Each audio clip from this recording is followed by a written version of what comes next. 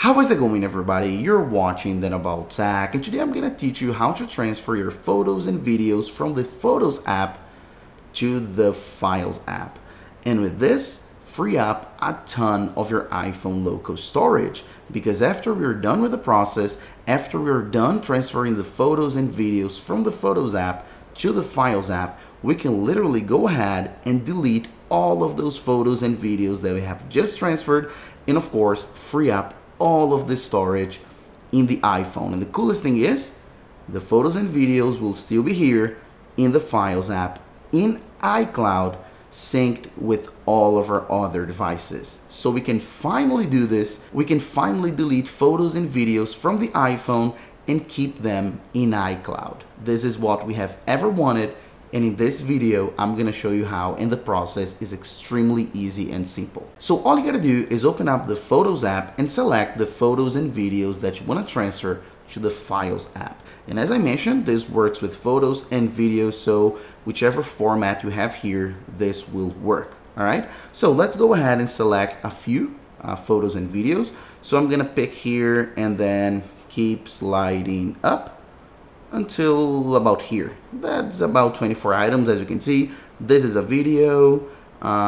This is a video, so I have a few photos and videos as well, not only photos. All right, so all I gotta do is tap on the share button and then scroll down, keep scrolling, and then save to files. If you don't have save to files on your iPhone, all you gotta do is edit actions, the last button, and then make sure that save to files is here, and then you can tap on the plus green button, all right, to add the option. Since I already have it, I don't have to do anything, so done. And as you can see here, save to files, and I can tap on save to files. And then as you can see, it'll probably open a random place, right? If you use the Files app like I do, you probably already have a ton of folders. But in this case, let's create a new folder. So let's go ahead and slide all the way up to the top. And if you have iCloud Drive right here, you can tap on iCloud Drive just to collapse the whole thing and to make it easier for us to take a look. And you probably see on your iPhone that you have iCloud Drive and On My iPhone. It's super important that you save the photos and videos for this process in iCloud Drive, because when you do this, when you save in iCloud Drive, it'll save in iCloud, and that's exactly what we want, save in the cloud.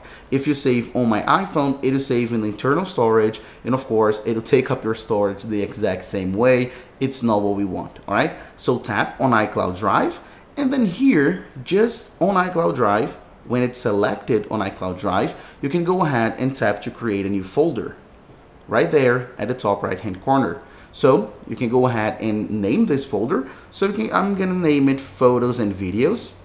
But of course, you have the ability to create any folder that you want with any name that you want. You can select and you can separate by year, by month. You can do whatever you want with this, all right? But I'm gonna do it as Photos and Videos and then hit done.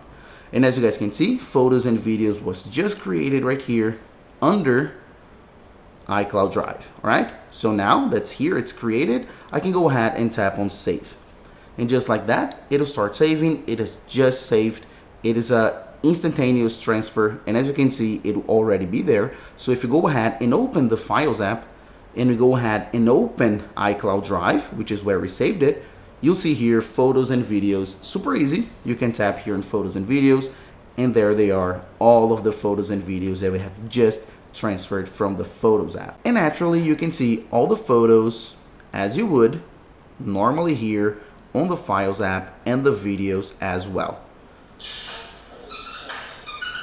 So as you can see, everything plays perfectly. You can see everything normally as you would. But before I continue, I'd like to talk about the sponsor of this video, Reboot. Guys, trust me when I say this, Reboot is the software to go if you have any booting problems with your iPhone or your iPad. And on top of that, Reboot is compatible with Mac and PC. So let's say your iPhone has this screen. It's on recovery mode, as you guys can see, and you can't do anything. You can't boot the device, you can't turn it on. If you try to exit the screen, press any buttons, nothing you do, you're completely stuck in recovery mode. Well, Reboot can help you out so easily. All you gotta do is plug it into the computer, have Reboot opened, and then instantly you can just ignore the iTunes information, and then instantly, as you can see right here, you can exit recovery mode. With one click, it'll start exiting recovery mode, and the best news is no data loss. You will not lose any data.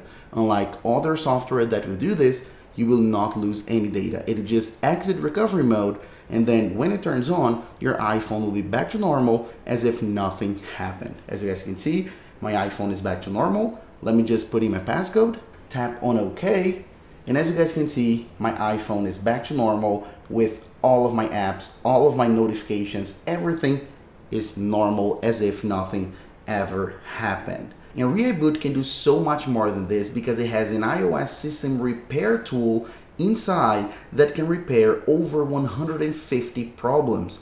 Like, for example, your iPhone is stuck with the Apple logo, is in a reboot loop.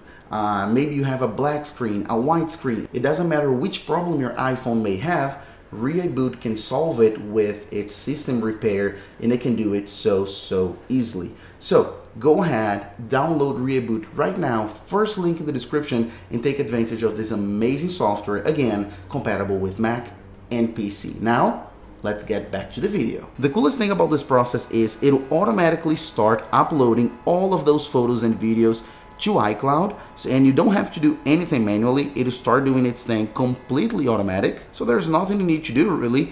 All the photos and videos are here. They'll automatically start uploading, and you don't need to be anything. It'll be done automatically. Just make sure, just to make it easier and faster, to be connected to Wi-Fi, because it'll do the process a little bit faster of uploading to iCloud. The transfer, it doesn't matter, but to upload to iCloud, it'll be faster via Wi-Fi.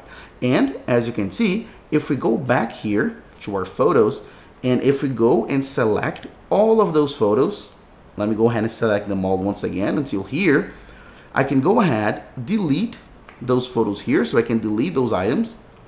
I can even come back to my albums, scroll down all the way down to my recently deleted, and I can also select and delete the whole thing. So delete all. As you can see, it's all gone. It's all completely deleted. As you just saw, everything is completely gone. But if we go back to files, all of those photos and videos will still be there, because as I mentioned, with this process, you can delete photos and videos from the iPhone, clear, free up storage on the iPhone, and the photos and videos will still be there, linked, saved to iCloud. So this is absolutely amazing. This is my favorite process on how to actually manage photos and videos on the iPhone, and of course, how to free up a ton of the storage. Also, please keep in mind that you do need to have enough iCloud storage in order to transfer all of those photos from the iPhone internal storage to iCloud, all right? So if you don't have enough iCloud storage, you need to upgrade, and it's super easy. You just go to settings, go to your Apple ID, tap on iCloud, and then here you can manage your storage. So you can take a look exactly how much iCloud storage you have, and if it's full, you can easily upgrade. So something to keep in mind. So that's pretty much it. Hope you enjoyed this video, and I'll see you in my next video as usual. Bye-bye.